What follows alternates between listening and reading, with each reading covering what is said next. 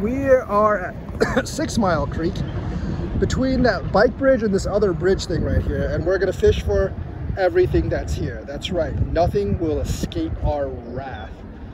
This spot is on and off. Sometimes you get everything, other times you get absolutely nothing. Hopefully we have one of those everything days here. So let's get it. I already have my minnow bait in the minnow trap in the water. Hopefully, I know there's some minnows here.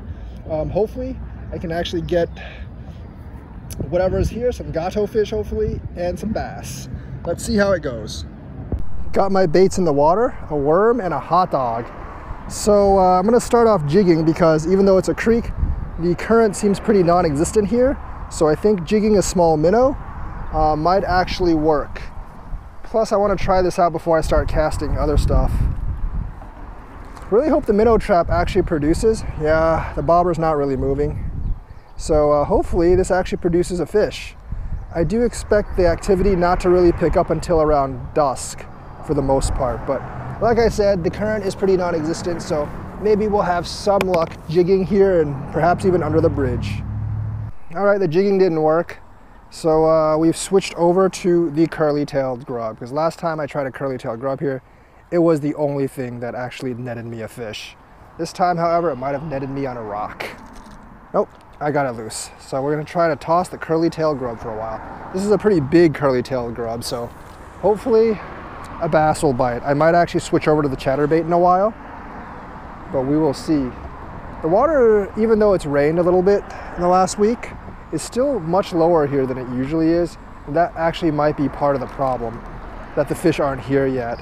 Maybe after the rains next week, it'll actually be better, if there are rains next week. Swap the position of the hot dog and the worm, and something definitely tried to eat the worm under the bridge. I just don't know what it was. So it's definitely not like a catfish or a pike, because they would have eaten the hot dog as well.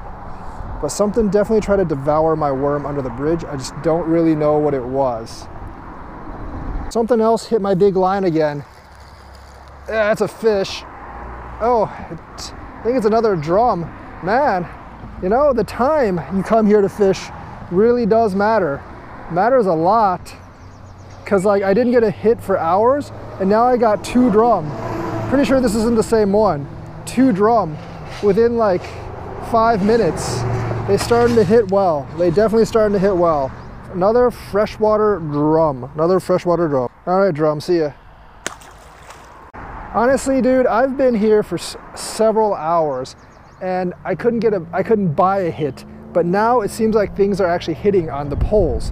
So hopefully this turns up and I can get something else besides freshwater drum, because things are starting to come alive now. There is some crabfish over there that keeps biting my bait but never hooking. And I hate crabfish that bites my bait and never hooks. I think it's too small to hook like even my number 4 hook, because it just keeps on like tapping the bait and then not hooking. Like the drum, as you can see, can actually take a pretty big hook. So it doesn't sound like a drum. Hopefully it'll actually bite my smaller hook and then it'll get hooked and I'll know what that crabfish is. You know, when I say shitfish and they actually bite, they're not actually that small. I think they're just toying around with me. This does feel smaller than the other 2 I bought. What is that? Is that a bullhead gato fish? I think that's a gigantic bullhead gato fish. Yeah, I think so.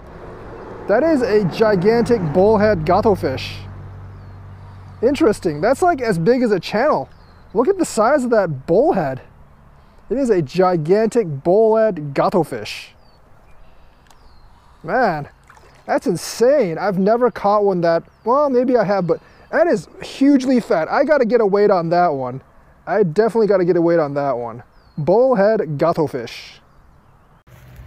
Check this out, man. I thought this was a channel catfish at first, but this is a 1.6 pound bullhead gato fish. 1.6, more than 1.5. By far, my personal best PB bullhead. I think I might actually have another one on the line over there. All right, 1.68 PB bullhead. All right, giant bullhead, see ya. And it gato's off. Well, that was a blast catching an over 1.5 bullhead. By far my personal best bullhead. That might have been the only bullhead there though, because nothing else is actually biting if I'm throwing it there. that might have been the one fish that was trying to take all my bait. And the bite has really slowed down elsewhere too, unfortunately. Hopefully we'll get a bite from a much bigger fish soon. Something bit this pole again. I think it's probably another drum.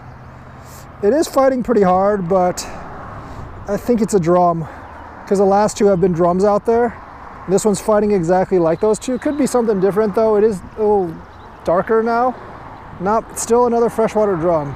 I am very tempted to cut one of these up for cut bait because I don't have any cut bait right now, but I don't want to kill these drums, and they didn't like gut hook, so there's no real reason for me to kill them. But anyways, another freshy drum, freshwater drum. These aren't small, and they're really fat if you actually look at their stomach. So there must be gorging on the minnows here, which means there are minnows here, which is really pissy because they're not actually going in my minnow trap, and I actually need some minnows. All right, see you, drum. Seems like this creek is full of drums coming up from Mendota. I think this is only about half a mile, quarter of a mile up from Mendota. But hopefully there's bigger fish that have actually come up from the lake. I'm actually very disappointed today that the white bass haven't actually come yet. I wanted to catch one of those. I tried all sorts of jigs, and I couldn't get a white bass. I also do believe white bass will bottom bite worms. Because I've had their cousins, the yellow bass, bottom bite the worms all the time. So I'm guessing white bass do as well. And I've actually caught them on like worms and stuff as well. So, but none of them have actually bitten any of my baits yet. So I don't think they're here. And I actually did try jigging with them with like several baits, and nothing actually took those baits, unfortunately. Something bit my shrimp. I think it's another drum because I actually have caught drum on, nope. It is a bullhead gato fish. All these bullhead gato fish are pretty ginormous. Yeah, they're bigger than the ones at Cherokee. I don't think this one's quite as big as the other one, but dang, man, these things are enormous. Yeah, this one actually might be heavier than the other one, but I think it's slightly smaller. But it is, look at the size of this gato fish. Can you tell me that's not a big, lesser gato fish? Look at the stomach. It's freaking huge. Bullhead gato fish, a really big one, again. All the bullheads here are freaking giant. Look at that stomach. Look at this bullhead. It's a little smaller than the other one. It's only 1.3. The other one was 1.6, but it's giant. These are much bigger than the ones at Cherokee. Man, if you want to catch a personal best bullhead and you don't want to go to Beaver Dam, this is the place to go, 6 Mile Creek. All right, giant bullhead, see ya. Something semi-heavy just bit. It's feeling like another bullhead, but it is feeling pretty heavy. Oh, I think it's bigger. Yeah, it is a bullhead, I think. It's feeling a lot like one. Yeah, it's a huge bullhead. Dang, man, I don't know which one of these bullheads is the biggest. I do not know which one of these bullheads is the biggest, but it's another gigantic bullhead. Man, these feel so heavy on the rod. Another big bullhead gato fish. I think it's still smaller than the first one, but look at the size of these bullheads. Just like, look at this. Look at the size of these bullheads, just like absolutely insane. These are all easily 1 pound plus bullheads. Check out the size of that fish. Bullhead gato fish. Another huge bullhead. See ya, bullhead. I think I missed by far the biggest fish of the day. It hooked, it jumped, which means it was not a bullhead, and then it threw my hook. Don't really know what it was. It bit the worm, so it could have been a carp as well, and I see some big fish activity over there. So my baits are over there. Hopefully I get a big fish. These big bullheads are fun, but they're bullheads, so you know how that goes. Well, that was a fun adventure. I'm back home now.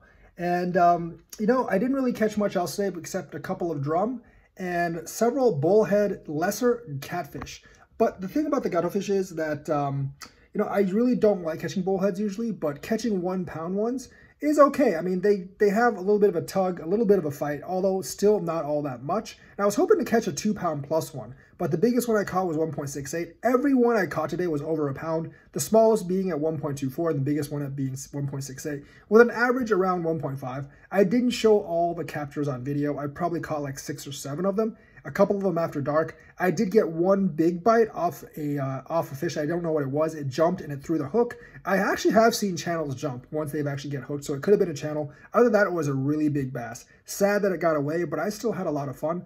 So if you actually want to catch like bullhead catfish, because I know people say they're good for eating. I don't really know. I've never actually ate one. And you want big ones, 6 Mile Creek is better than Cherokee Marsh because the bullheads at 6 Mile Creek are significantly bigger than Cherokee Marsh. The only other place in southern Wisconsin that I know that you can get bullheads of that size is Beaver Dam. And 6 Mile Creek has very few snags, whereas Beaver Dam is full of snags. And plus, if you live in Madison, Beaver Dam's like almost an hour away. So that is, you know, some good eating right there. One thing about bullhead catfish is like, how they taste depends on the water quality where they're actually living. So if you catch a couple of big bullhead biggins from there, you should just put them in a tank with like really good water, cycle all their crap out for a few days, and then they'll taste a lot better. So good eating bullhead guttlefish, and you know, drums there. I know white bass are there a lot of the time, but they just weren't there that the day I went, which was like yesterday.